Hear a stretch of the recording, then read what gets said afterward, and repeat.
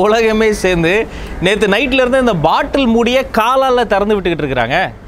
ஏங்க நீங்கள் திறக்கிறதா இருந்தால் பாட்டில் மூடியை ஏன் திறக்கிறீங்க? கர்நாடகாவுக்கு போய் காவிரியை திறந்து விடுங்க, விவசாயிகளாவது கஷ்டப்படாமல் இருப்பாங்க. அல்லது இங்கே தமிழ்நாட்டில் கவர்மெண்ட் ஸ்கூலையெல்லாம் மூடிக்கிட்டு இருக்கிறாங்க, கவர்மெண்ட் ஸ்கூலை திறந்து விடுங்க. இல்லை நம்மை சுற்றி நடக்கக்கூடிய சமூக அநீதிகளுக்கு எதிராக உங்கள் வாயை கொஞ்சம் திறங்களேன்.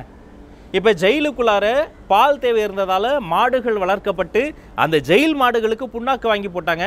ஜெயிலில் இருக்கும் அந்த மாட்டினுடைய புண்ணாக்கை தங்களுடைய வீட்டுக்கு கொண்டு போயிடக்கூடாது என்பதற்காக ஜெயில் சிறைச்சாலை அதிகாரிகள் வீட்டில் மாடு வளர்க்கக்கூடாதுன்னு ஒரு விதிமுறை இருந்தது. ஆனால் இப்போது இலவச கல்வியை மக்களுக்கு உறுதிப்படுத்த வேண்டிய அரசியல் தலைவர்கள், அரசியல்வாதிகள், எம்பி, எம்எல்ஏ, அமைச்சர் பெருமக்கள் எல்லோரும் தனியாக ஒரு கல்லூரி நடத்துகிறாங்க. Engineering college, MBBS college, Tamil வாழ்க வாழ்கன்னு சொல்லிட்டு Hindi, English, சிபிஎஸ்சின்னு all forms and டைப்ஸில் தனியாக ஸ்கூல் நடத்துகிறாங்க. ஆனால் கவர்மெண்ட் ஸ்கூலில் அட்மிஷனே இல்லைப்பான்னு கவர்மெண்ட் ஸ்கூலெல்லாம் மூடிக்கிட்டு இருக்கிறாங்க. 2013 தேசிய அளவில் ஒரு கணக்கு எடுத்தாங்க. அதில் இந்தியாவில் எந்த மாநிலத்து பசங்க அதிகமாக ப்ரைவேட் ஸ்கூல் போய் படிக்கிறாங்கன்னு பார்த்தப்போ மணிப்பூரில் கிட்டத்தட்ட 70% மாணவர்கள் ப்ரைவேட்டில் போய் படித்தாங்க. கேரளா, பஞ்சாப், ஜம்மு காஷ்மீர்னு ஒவ்வொரு மாநிலங்களும் அடுத்த நிலையில் இருந்தாலும் தமிழ்நாட்டில் வெறும் 27% அரௌண்ட் மாணவர்கள் மட்டும் தான் ப்ரைவேட் ஸ்கூலில் போய் படித்தாங்க. மீதி பேர்லாம் அரசாங்க ஸ்கூலில் தான் படிக்கிறாங்க. ஆனால் இங்கே அட்மிஷன் குறைவுன்னு சொல்லி அரசாங்க பள்ளிக்கூடங்களை மூடிக்கொண்டு இருக்கிறார்கள். திறப்பதாக இருந்தால் இதை போய் நீங்கள் திறந்து விடுங்கள்.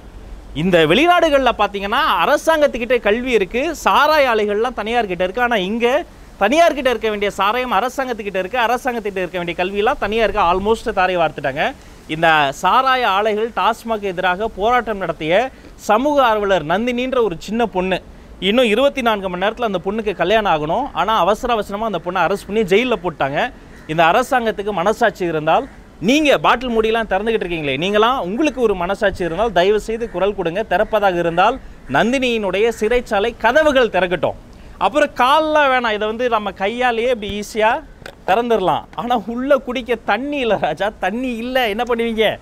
அரசாங்கத்தை விடுங்க, நாம் என்ன பண்ணுவோம்? இயற்கை வளங்கள், நீர்நிலைகள்லாம் நம்மளை சுற்றி அழிஞ்சிக்கிட்டு இருக்கு.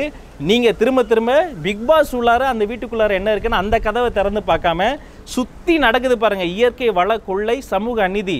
அதுக்கு எதிராக திறப்பதாக இருந்தால் உங்கள் வாயை திறங்கள். தமிழ் வணக்கம்.